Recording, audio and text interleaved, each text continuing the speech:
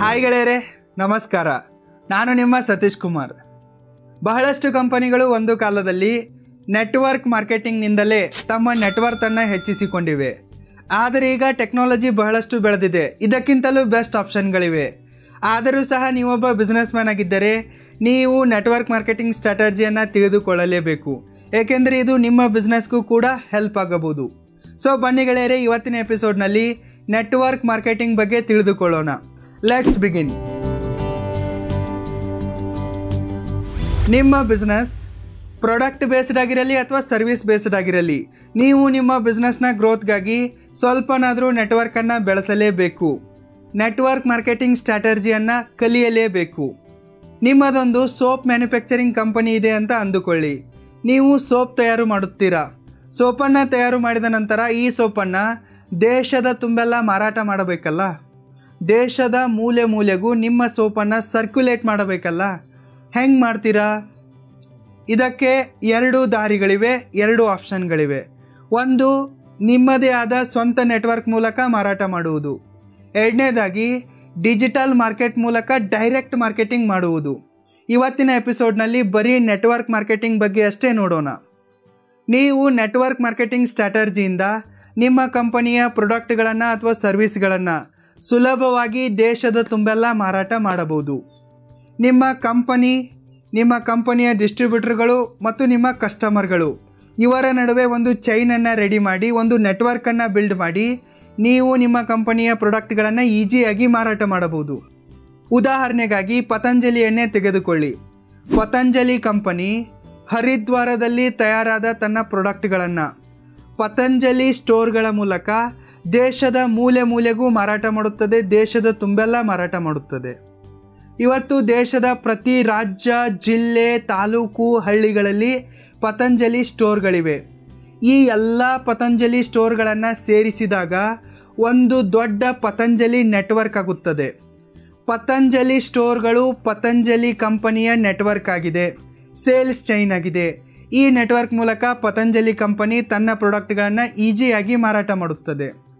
ಇದೇ ರೀತಿ ಜಪಾನ್ ಮೂಲದ ಕ್ಯಾಮೆರಾ ಮ್ಯಾನುಫ್ಯಾಕ್ಚರಿಂಗ್ ಕಂಪನಿ ಕ್ಯಾನನ್ ತನ್ನ ಕ್ಯಾನನ್ ಇಮೇಜ್ ಸ್ಕ್ವೇರ್ ಶಾಪ್ಗಳ ಮೂಲಕ ಜಗತ್ತಿನಾದ್ಯಂತ ತನ್ನ ಕ್ಯಾಮ್ರಾಗಳನ್ನು ಮತ್ತು ಇಮೇಜಿಂಗ್ ಪ್ರಾಡಕ್ಟ್ಗಳನ್ನು ಈಸಿಯಾಗಿ ಮಾರಾಟ ಮಾಡುತ್ತದೆ, ಈಸಿಯಾಗಿ ಡಿಸ್ಟ್ರಿಬ್ಯೂಟ್ ಮಾಡುತ್ತದೆ. ಇದೇ ರೀತಿ ಜಿಯೋ ಟೆಲಿಕಮ್ಯುನಿಕೇಷನ್ ಮತ್ತು ಇಂಟರ್ನೆಟ್ ಚೈನ್ ಆಗಿದೆ. ಓಯೋ ಹೋಟೆಲ್ ರೂಮ್ಗಳ ಚೈನ್ ಆಗಿದೆ. ಓಲಾ ರೆಂಟೆಡ್ ಕಾರುಗಳ ಚೈನ್ ಆಗಿದೆ. ರಿಲಯನ್ಸ್ ರಿಟೇಲ್ ಕನ್ಸ್ಯೂಮರ್ ಗೂಡ್ಸ್ ಮತ್ತು ಇಲೆಕ್ಟ್ರಾನಿಕ್ ಪ್ರಾಡಕ್ಟ್ಗಳ ಚೈನ್ ಆಗಿದೆ. KFC ಫುಡ್ ಚೈನ್ ಆಗಿದೆ. ಇದೇ ರೀತಿ ಬಹಳಷ್ಟು ಕಂಪನಿಗಳು ತಮ್ಮ ಕಂಪನಿಯ ಪ್ರಾಡಕ್ಟನ್ನು ಅಥವಾ ಸರ್ವಿಸ್ಗಳನ್ನು ಸೇಲ್ ಮಾಡುವುದಕ್ಕಾಗಿ, ಜಗತ್ತಿನಾದ್ಯಂತ ತಲುಪಿಸುವುದಕ್ಕಾಗಿ ತಮ್ಮದೇ ಆದಂಥ ಒಂದು ನೆಟ್ವರ್ಕನ್ನು ಬೆಳೆಸಿವೆ, ಒಂದು ಚೈನನ್ನು ಬೆಳೆಸಿವೆ. ಕಂಪನಿಯ ಮ್ಯಾನುಫ್ಯಾಕ್ಚರಿಂಗ್ ಯೂನಿಟ್ನಿಂದ ಹಿಡಿದು ಕನ್ಸ್ಯೂಮರ್ನ ಮನೆ ತನಕ ಒಂದು ವರ್ಚುವಲ್ ಪೈಪ್ಲೈನನ್ನು ಕ್ರಿಯೇಟ್ ಮಾಡಿವೆ, ಒಂದು ನೆಟ್ವರ್ಕನ್ನು ಕ್ರಿಯೇಟ್ ಮಾಡಿವೆ, ಒಂದು ಚೈನನ್ನು ಕ್ರಿಯೇಟ್ ಮಾಡಿವೆ. ಈ ನೆಟ್ವರ್ಕ್ ಮೂಲಕ ಅವು ತಮ್ಮ ಪ್ರಾಡಕ್ಟ್ಗಳನ್ನು ಈಸಿಯಾಗಿ ಮಾರಾಟ ಮಾಡುತ್ತವೆ. ಈ ನೆಟ್ವರ್ಕ್ ಮಾರ್ಕೆಟಿಂಗ್ ಸ್ಟ್ರಾಟಜಿಯ ಮೇಲೆ ಅವರ ನೆಟ್ ಪ್ರಾಫಿಟ್ ಹಾಗೂ ನೆಟ್ ವರ್ತ್ ನಿಂತಿದೆ. ಈ ಸ್ಟ್ರಾಟಜಿಯಿಂದಲೇ ಅವು ಬಹುಬೇಗನೆ $1 ಬಿಲಿಯನ್ ಕಂಪನಿಗಳಾಗಿವೆ.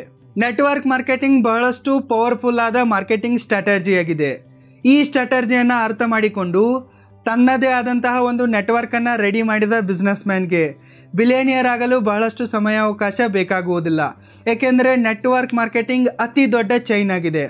ಉದಾಹರಣೆಗಾಗಿ ಗುರ್ಗಾಂವ್ನಲ್ಲಿರುವ ಒಂದು ಕಂಪನಿ ಡೆಲ್ಲಿಯಲ್ಲಿರುವ ಒಬ್ಬ ವ್ಯಕ್ತಿಗೆ ಡಿಸ್ಟ್ರಿಬ್ಯೂಷನನ್ನು ಕೊಟ್ಟರೆ ಅದು ನೋಯ್ಡಾ, ಇಂದೋರ್, ಜೈಪುರ್, ಅಹಮದಾಬಾದ್, ಮುಂಬೈ, ಪುಣೆ, ಹುಬ್ಳಿ, ಬೆಂಗಳೂರು, ಚೆನ್ನೈ, ಹೈದರಾಬಾದ್, ಕೊಚ್ಚಿ, ತಿರುವನಂತಪುರ ದಾಟಿ ಕನ್ಯಾಕುಮಾರಿಗೆ ಹೋಗುವಷ್ಟರಲ್ಲಿ ಅದರಲ್ಲಿ ಸಾವಿರಾರು ಜನ ಬಂದು ಸೇರಿಕೊಳ್ಳುತ್ತಾರೆ. ಒಬ್ಬರಿಂದ ಇಬ್ಬರಾಗುತ್ತಾರೆ, ಇಬ್ಬರಿಂದ 4 ಆಗುತ್ತಾರೆ, 4ರಿಂದ 8 ಆಗುತ್ತಾರೆ. ಈ ರೀತಿ ಈ ಚೈನ್ ಇನ್ಫೈನೈಟ್ ಆಗಿ ಬೆಳೆಯುತ್ತಲೇ ಹೋಗುತ್ತದೆ. ಈ ಚೈನ್ ಬೆಳೆದಷ್ಟು ಹೆಚ್ಚೆಚ್ಚು ಪ್ರಾಡಕ್ಟ್ಗಳು ಮಾರಾಟವಾಗುತ್ತವೆ, ಹೆಚ್ಚೆಚ್ಚು ಪ್ರಾಡಕ್ಟ್ಗಳು ಸೇಲ್ ಆಗುತ್ತವೆ. ಹೆಚ್ಚೆಚ್ಚು ಪ್ರಾಡಕ್ಟ್ಗಳು ಮಾರಾಟವಾದಂತೆ ಕಂಪನಿಯ ಸೇಲ್ಸ್ ಹೆಚ್ಚಾಗುತ್ತದೆ, ಕಂಪನಿಯ ರೆವಿನ್ಯೂ ಹೆಚ್ಚಾಗುತ್ತದೆ, ಕಂಪನಿಗೆ ದೊಡ್ಡ ಪ್ರಾಫಿಟ್ ಆಗುತ್ತದೆ. ಈ ರೀತಿ ನೆಟ್ವರ್ಕ್ ಮಾರ್ಕೆಟಿಂಗ್ ಬಹಳಷ್ಟು ಪವರ್ಫುಲ್ ಸ್ಟ್ರಾಟಜಿಯಾಗಿದೆ. ಈ network ಮಾರ್ಕೆಟಿಂಗ್ಗೆ multi level marketing, chain marketing, ರಿಫರಲ್ marketing, pyramid marketing ಅಂತಲೂ ಕರೆಯುತ್ತಾರೆ.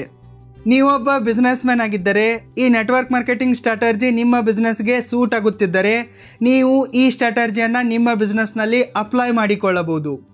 ಇದನ್ನು ಬಳಸಿಕೊಂಡು ಕಡಿಮೆ ಸಮಯಾವಕಾಶದಲ್ಲಿ ಬೇಗನೆ ಬಿಲಿಯನಿಯರ್ ಕೂಡ ಆಗಬಹುದು. ಈ ನೆಟ್ವರ್ಕ್ ಮಾರ್ಕೆಟಿಂಗ್ಗೆ ಇಳಿಯುವುದಕ್ಕಿಂತ ಮುಂಚೆ ನಿಮ್ಮ ಪ್ರಾಡಕ್ಟನ್ನು ಇಂಪ್ರೂವ್ ಮಾಡಿ, ಬಹಳಷ್ಟು ಇಂಪ್ರೂವ್ ಮಾಡಿ, ಸಾಧ್ಯವಾದಷ್ಟು ಬೆಸ್ಟ್ ಕ್ವಾಲಿಟಿಯನ್ನು ಮೇಂಟೈನ್ ಮಾಡಿ. ಅನಂತರ ನಿಮ್ಮ ಟಾರ್ಗೆಟನ್ನು ಸೆಟ್ ಮಾಡಿ. ಅಂದರೆ ನೀವು ಎಷ್ಟು ಟೈಮಲ್ಲಿ ಎಷ್ಟು ಪ್ರಾಡಕ್ಟ್ಗಳನ್ನು ಮಾರಾಟ ಮಾಡಲು ಬಯಸುತ್ತೀರಿ, ಎಷ್ಟು ಪ್ರಾಡಕ್ಟ್ಗಳನ್ನು ಮಾರಾಟ ಮಾಡಬೇಕು ಎಂಬುದನ್ನು ಮೊದಲು ಡಿಸೈಡ್ ಮಾಡಿ ಮತ್ತು ಕನ್ಫರ್ಮ್ ಮಾಡಿಕೊಳ್ಳಿ. ಅನಂತರ ಸರಿಯಾದ ಡಿಸ್ಟ್ರಿಬ್ಯೂಟರ್ಗಳನ್ನು ಹೈರ್ ಮಾಡಿ, ಅವರಿಗೆ ಸರಿಯಾದ ಟ್ರೈನಿಂಗನ್ನು ಕೊಡಿ, ಅವರನ್ನು ಮೋಟಿವೇಟ್ ಮಾಡಿ, ಅವರನ್ನು ಎಜುಕೇಟ್ ಮಾಡಿ, ಅವರಿಗೆ ಅವಶ್ಯಕವಾಗಿ ಬೇಕಾದ sales and marketing ಸ್ಕಿಲ್ಗಳನ್ನು, communication ಸ್ಕಿಲ್ಗಳನ್ನು, people ಸ್ಕಿಲ್ಗಳನ್ನು ಕಲಿಸಿ. ಇಲ್ಲವೇ ಬೇರೆ ಮೋಟಿವೇಶ್ನಲ್ ಸ್ಪೀಕರ್ಗಳಿಂದ, ಪ್ರೊಫೆಷ್ನಲ್ ಟ್ರೈನರ್ಗಳಿಂದ ಅವರಿಗೆ ಕೋಚಿಂಗನ್ನು ಕೊಡಿ, ವರ್ಕ್ಶಾಪನ್ನು ಮಾಡಿಸಿ. ಅನಂತರ ಅವರನ್ನು ಮಾರ್ಕೆಟಿಗೆ ಬಿಡಿ. ಅನಂತರ ಅವರಿಗೆ ಮಾರ್ಕೆಟಿಂಗ್ ಮಾಡಲು ಅವಕಾಶವನ್ನು ಕೊಡಿ. ಅವರು ಹೆಚ್ಚಿನ ಕಮಿಷನ್ನಿನ ಆಸೆಗಾಗಿ ನಿಮ್ಮ ಕಂಪನಿಯ ಪ್ರಾಡಕ್ಟ್ಗಳನ್ನು ಹೆಚ್ಚೆಚ್ಚು ಮಾರುತ್ತಾರೆ. ಅವರು ತಮ್ಮ ನೆಟ್ವರ್ತನ್ನು ಹೆಚ್ಚಿಸಿಕೊಳ್ಳುವುದಕ್ಕಾಗಿ ಹಗಲು ರಾತ್ರಿ ಕಷ್ಟಪಟ್ಟು ನಿಮ್ಮ ಕಂಪನಿಯ ಪ್ರಾಡಕ್ಟ್ಗಳನ್ನು ಮಾರಾಟ ಮಾಡುತ್ತಾರೆ. ಅವರ ನೆಟ್ವರ್ತ್ ಹೆಚ್ಚಾದಾಗ ನಿಮ್ಮ ಕಂಪನಿಯ ನೆಟ್ವರ್ತ್ ಆಟೋಮೆಟಿಕ್ಕಾಗಿ ಹೆಚ್ಚಾಗುತ್ತದೆ. ಈ ರೀತಿ ನೆಟ್ವರ್ಕ್ ಮಾರ್ಕೆಟಿಂಗ್ ಮೂಲಕ ನೀವು ನಿಮ್ಮ ಪ್ರಾಫಿಟನ್ನು ಹೆಚ್ಚಿಸಿಕೊಳ್ಳಬಹುದು. ಬೇರೆಯವರು ಅಂದರೆ ಒಂದು ದೊಡ್ಡ ನೆಟ್ವರ್ಕ್ ನಿಮ್ಮ ಕಂಪನಿಯ ಪ್ರಾಡಕ್ಟ್ಗಳನ್ನು ಮಾರಾಟ ಮಾಡುತ್ತದೆ. ನೀವು ನಿಮ್ಮ ಆಫೀಸ್ನಿಂದಲೇ ಅದನ್ನು ಮಾನಿಟರ್ ಮಾಡಿ ಬೇಗನೆ ಶ್ರೀಮಂತರಾಗಬಹುದು, ಹೆಚ್ಚೆಚ್ಚು ಲಾಭವನ್ನು ಗಳಿಸಬಹುದು. ನಂತರ ನಿಮ್ಮ ಬಿಸ್ನೆಸ್ಸನ್ನು ಫುಲ್ಲಿ ಆಟೋಮೇಷನ್ ಮೋಡ್ಗೆ ತನ್ನಿ ಮತ್ತು ನಿಮ್ಮ ಲೈಫನ್ನು ಎಂಜಾಯ್ ಮಾಡಿ. ಇದೇ ನೆಟ್ವರ್ಕ್ ಮಾರ್ಕೆಟಿಂಗ್. ಈ ನೆಟ್ವರ್ಕ್ ಮಾರ್ಕೆಟಿಂಗ್ನಲ್ಲಿ ಅಂಥ ರಾಕೆಟ್ ಸೈನ್ಸ್ ಏನಿಲ್ಲ.